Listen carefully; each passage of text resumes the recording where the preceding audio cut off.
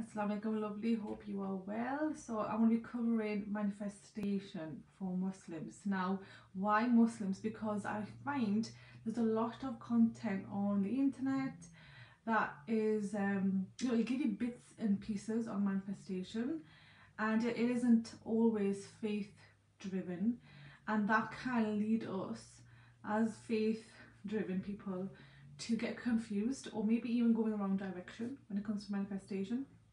I know in my early days when I first came across this concept, um, I was, looking for answers, but it wasn't faith driven. Although there were some concepts in there that were faith driven, but they were led by people of different faith and beliefs. And what I wanted was, someone to tell me step by step what I should be doing when it comes to this concept of manifestation. And so I couldn't find anything, so I decided to do it myself. And having worked on this and looking at these steps pretty clearly, I've actually broken them down in a lot of detail, and to the point where I'm thinking this should have been a paid training. It is packed with value, and following these steps is what allows me to manifest, or shall I say, bring into my life with Allah's will.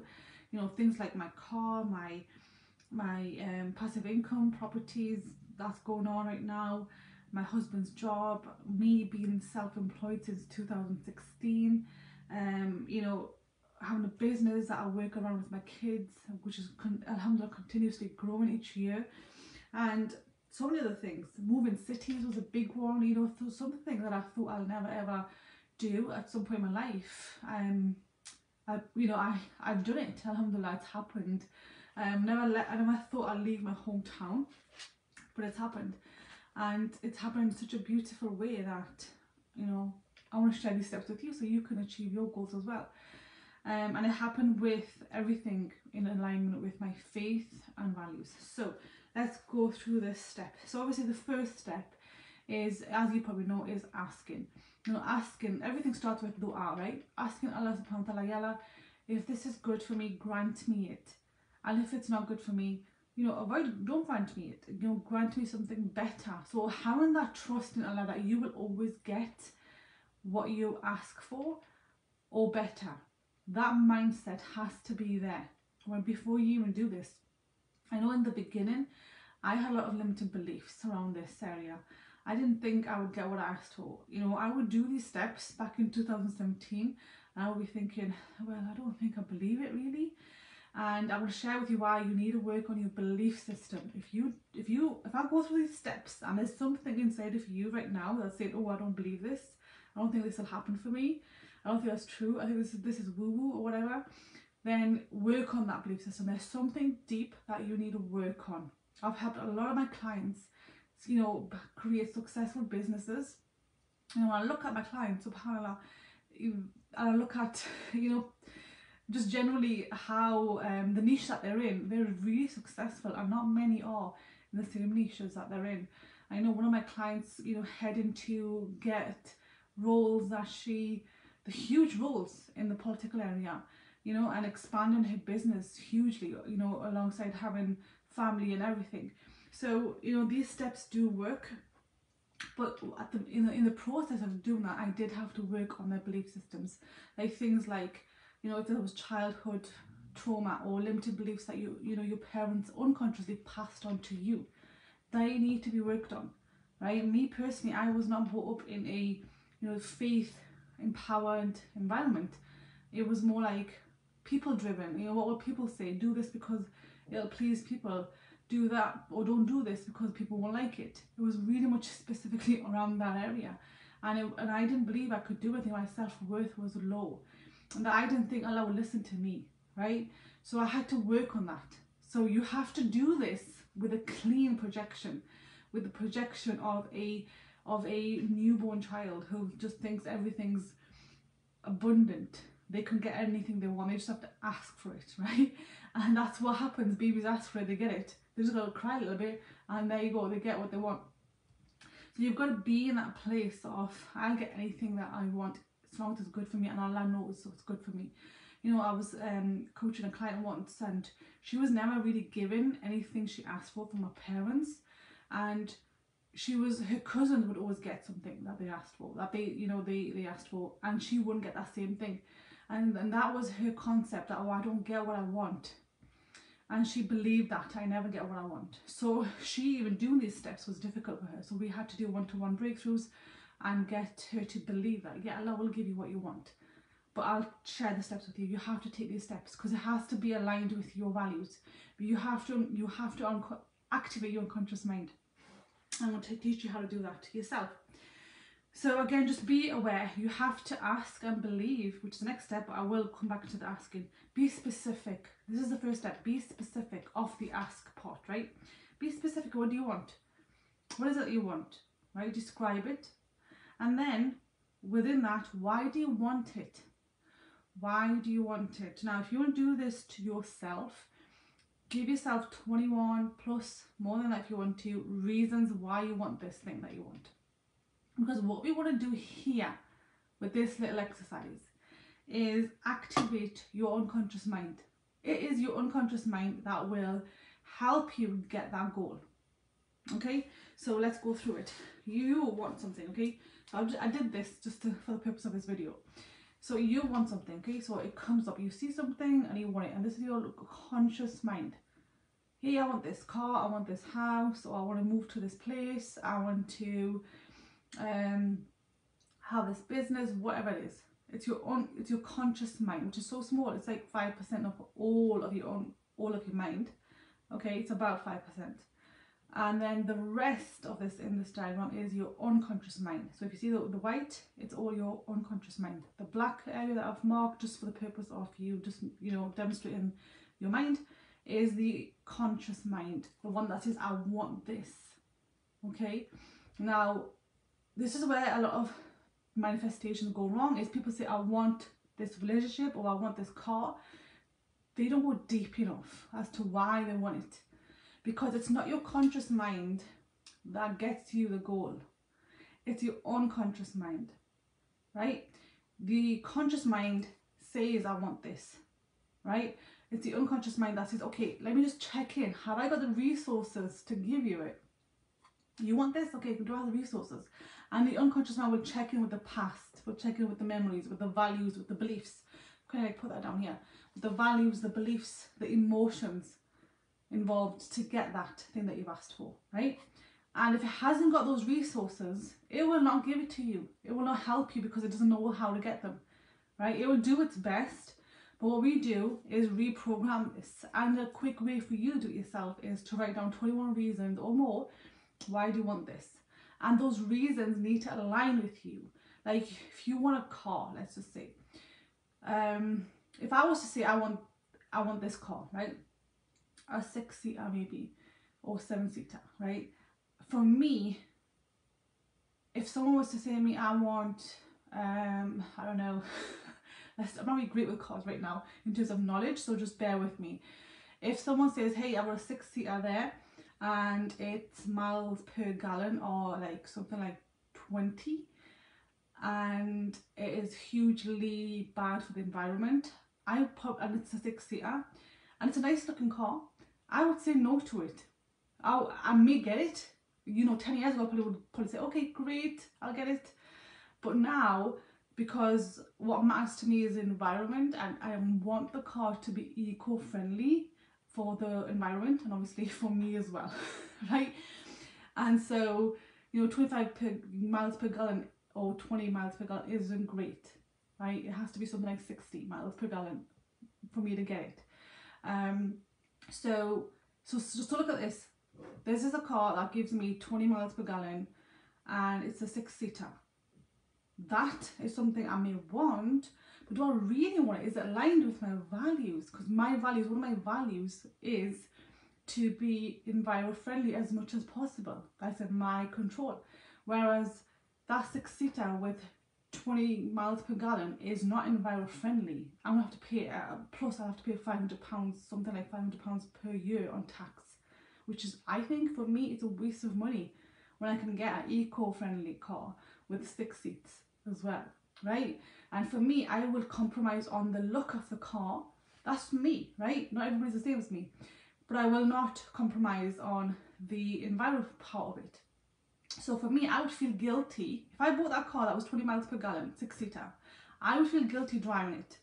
And most likely I would probably not have that car for some time. I would probably end up, because the unconscious mind works for you, it commands you. And if you keep eating something or doing something wrong, it doesn't feel right to you, something goes wrong with that thing. It always does. I remember having a microwave in my house, and I said to my husband, oh my gosh, I don't think we should have this. It's not really healthy for us to have a microwave. And then the next day, that microwave, which was fairly new, it was probably a year or so old, it broke. We put something in it and it just wouldn't open, the door just shut and it just sealed.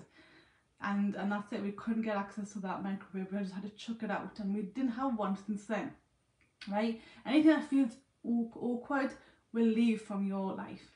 It literally will. And I remember buying a BMW in 2017, at the time when I wasn't aware of my values to the level I am today.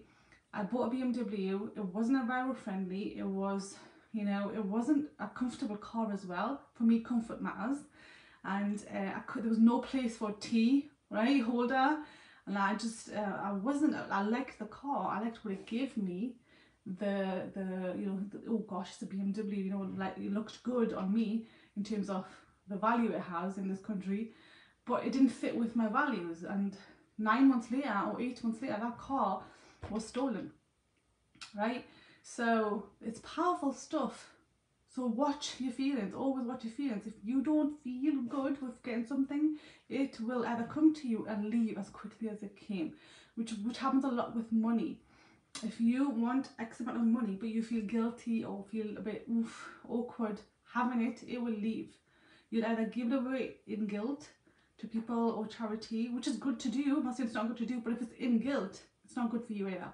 So, you know, you won't keep something that you want, or you probably won't even get it. Okay, so you've got to check in. You want something? Okay, yeah, I want this car. Why do you want it?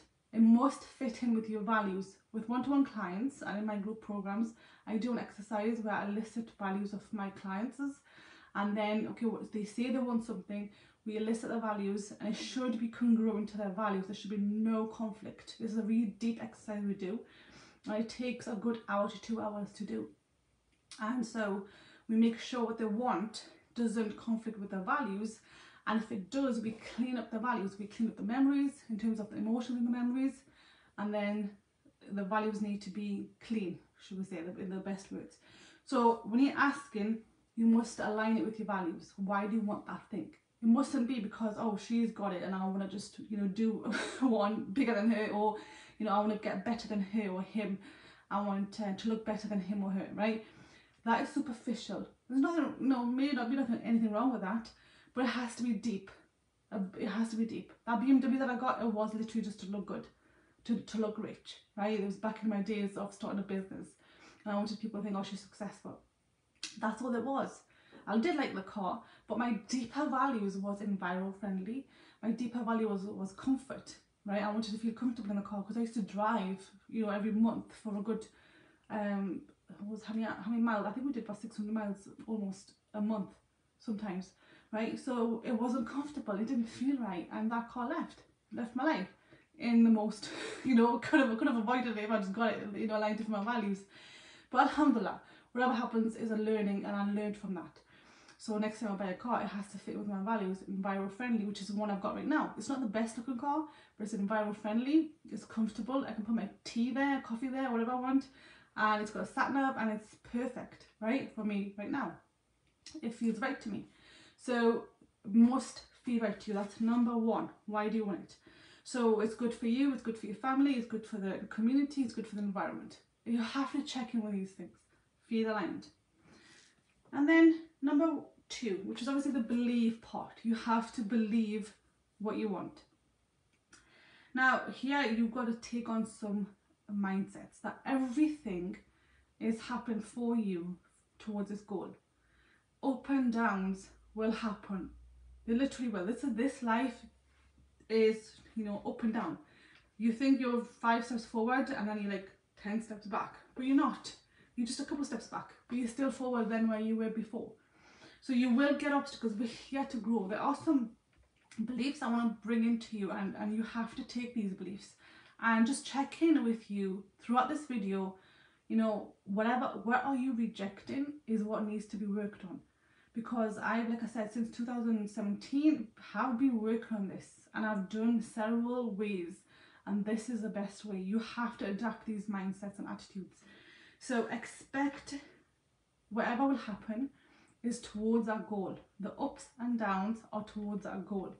Okay, so when you're going a little bit down, you face a challenge or an obstacle, just know that everything's working out for me, right? Whatever that is. Maybe you're learning a new skill set, maybe you're learning a new characteristic that will help you in that ultimate goal, right? And I will go into some detail around this, okay? So for example,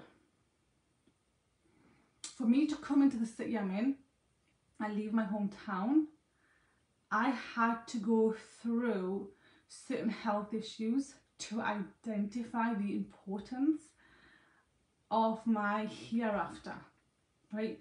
My decision, since I went through that health issue, overall I'm pretty healthy, alhamdulillah. I've always been healthy.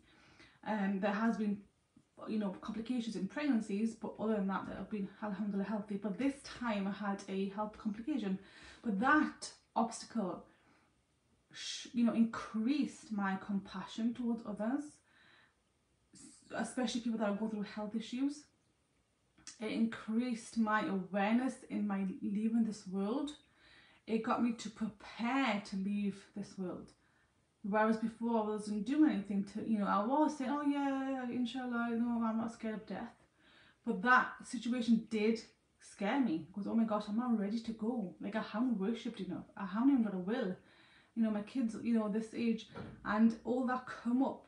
And what happened was, because of that situation, my decisions were different, right?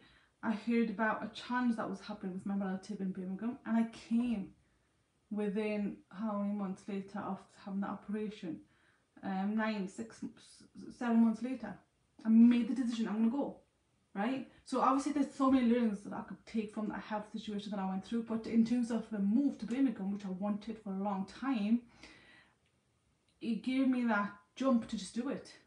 What I'm gonna get, what I'm gonna benefit from here is looking after my relative, is so much for my here and in my next world. I'm preparing my decisions now, you know, hopefully all of them, because obviously we've all got blind spots, but most of my decisions I can say are, okay, is it good for me here and the next world?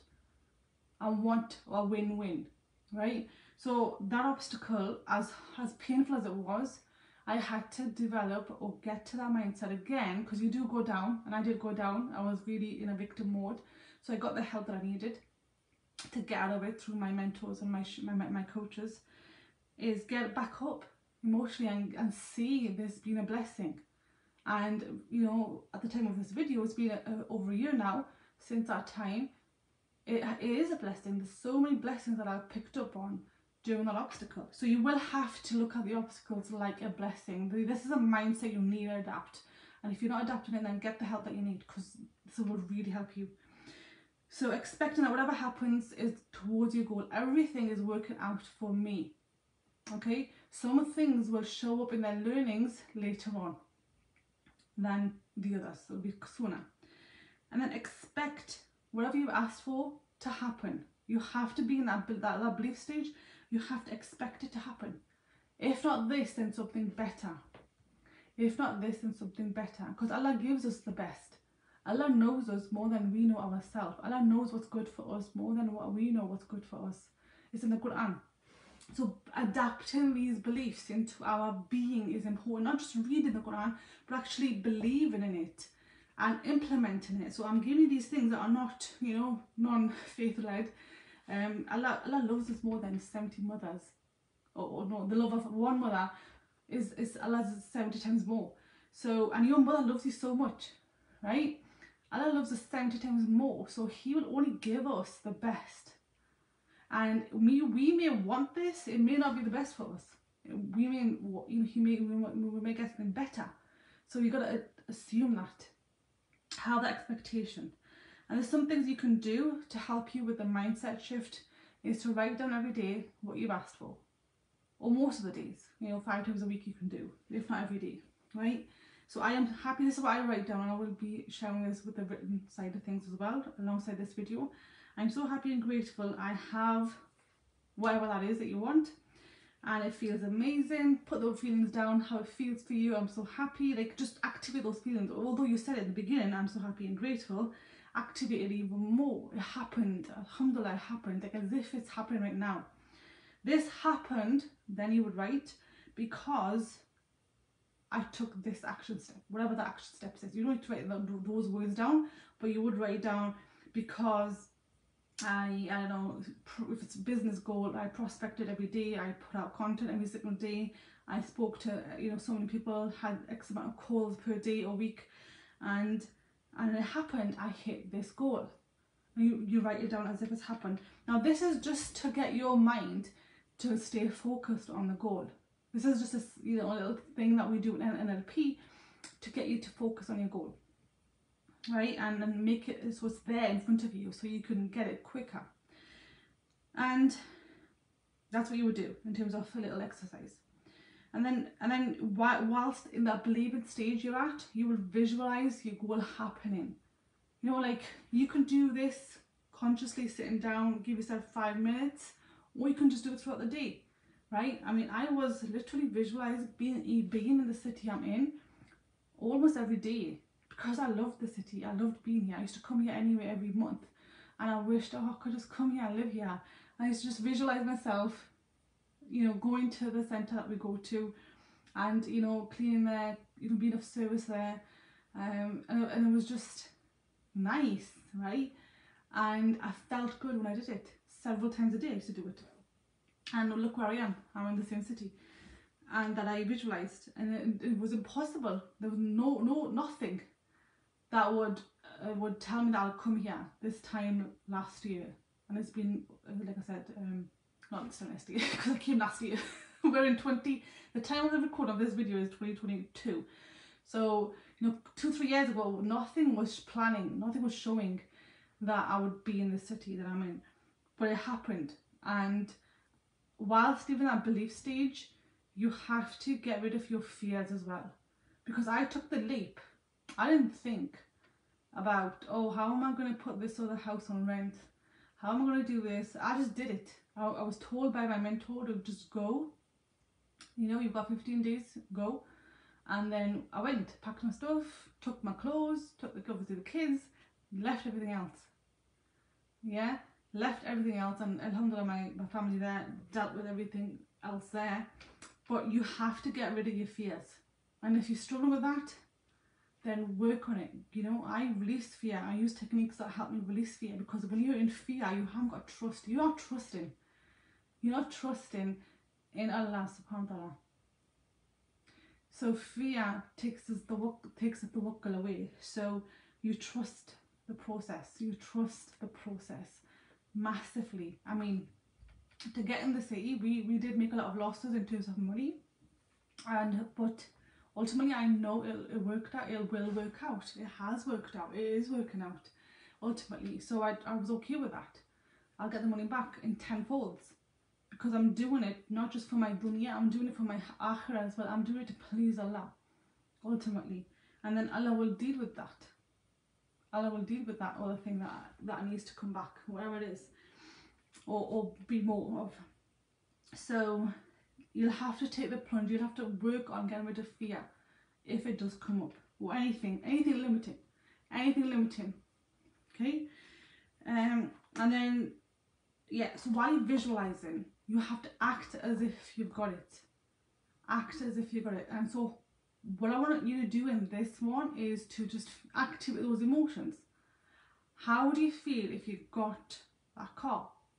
How do you feel if you got that house? How do you feel if you got that business? What emotion would it give you? Happy? Excited? Activate those emotions now. That is a must, because you will get more of what you want. So if you feel excited today, you'll get more things that will get you to feel more excited. That's how law of attraction works. If it works on feelings, if you are happy, it'll give you more events of happiness. Okay? Yeah, I'm not going to say you never ever will have obstacles. You will, I mentioned that earlier, but you'll get out of them quicker. You'll be more resourceful to get out of them quicker, because Allah wants ease for us. And what is ease for us? Being happy, being positive, being joyful as much as we can, right? That's ultimate self-love, self-care, is when you're activating joy in your body. So act as if you've already got it.